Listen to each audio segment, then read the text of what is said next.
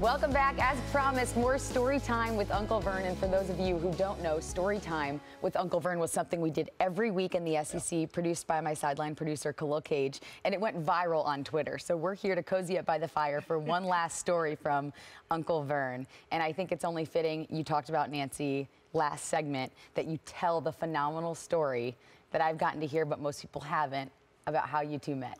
Well, as I mentioned in the last segment, we had both been married twice before. Nancy had been divorced 5 years. I was still in a state of suspension. I had not officially been divorced, but I'd been separated for about 3 months. So I do a show in East Germany, and came back, a boxing show. And I came back, and I was still living in the house in which I'd lived for about 10 years. And I got off work one night, and I was lonely. So I went trolling. and the part of the story you may not know is I didn't want to go home. So I drove my little used car, and I walked into a place called Da Vinci's. Okay. And I'm all by myself, and I'm having a drink at the bar, and this young kid came up to me, and he tapped me on the arm, and he said, "Mr. Lundquist, what are you doing here?" And I said, "Well, I'm just having a nightcap." He said, "You don't belong in here. Take a look around. Do you see anybody over 25? And I said, "Good point. Where do I go?" He said, "There's a great place down the road, Arthur's, much more your age." So a week later, I walk into Arthur's at 11. I'd done the late night. And Nancy was there with a guy. It turned out he was her blind date.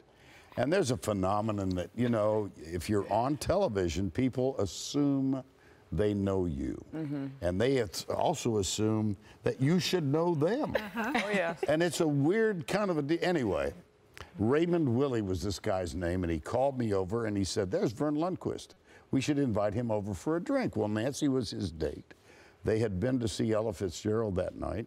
I walked up and joined them, and I was introduced, and I thought then, and still do, that she's got the greatest smile I have ever seen in my life. So he's now aware, and he's preaching to me.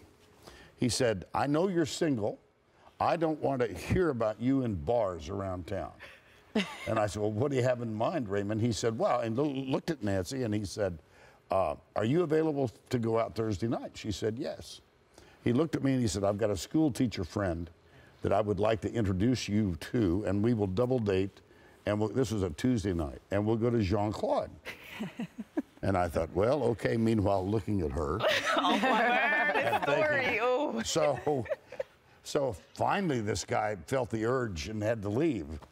And I thought, man, that's the longest time anybody has not gone to the restroom. And when he did, I asked her to dance. So we get out of the dance floor, and I swear to God, we fell in love on the dance floor in the next 25 minutes.